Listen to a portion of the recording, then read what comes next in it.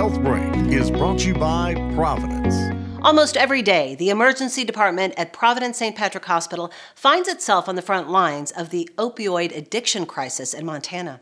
Dr. Jack Branston explains how their medication-assisted treatment program is helping.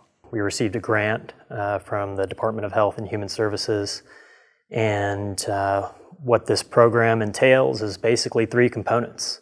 The first part is having patients who are opioid misusers who are in withdrawal. Second part is where I step in and my colleagues, and we can begin treatment for opioid withdrawal in the ED with a medication called buprenorphine. We are typically able to control withdrawal symptoms and then reach out to some of our partners in the community. And we have an excellent team of social workers that can provide a warm handoff to some of our partners in the community to continue that treatment on an outpatient basis.